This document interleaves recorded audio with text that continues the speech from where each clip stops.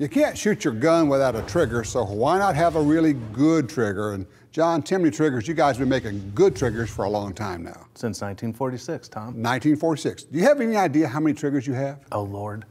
No? North of 180. Holy cow. Yeah. Pretty much anybody who says, would you make a trigger for me, you'll at least listen to them. Absolutely. Okay, so that's how you ended up with this thing.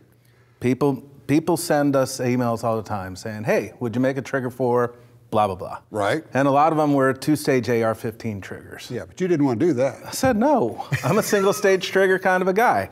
And that's how we've been making triggers for more than 60 years. Well, for a long time.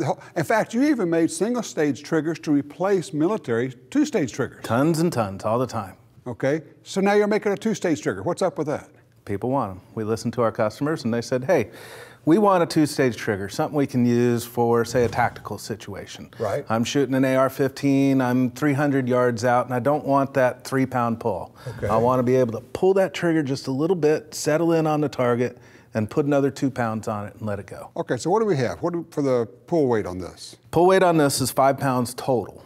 Right. 3 pounds is in the first stage. You pull that 3 pounds. You can feel some movement. Yeah, you feel maybe a 1/4 inch of movement. Okay. Then it comes to a definite stop, a wall. Right. And then at that point, you put 2 more pounds of pressure against it, bam, it goes off.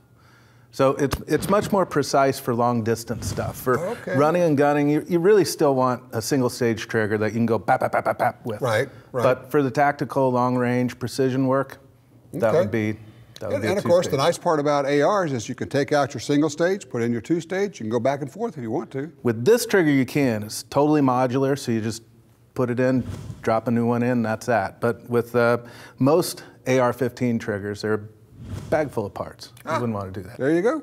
Timney Triggers, giving you what you want again.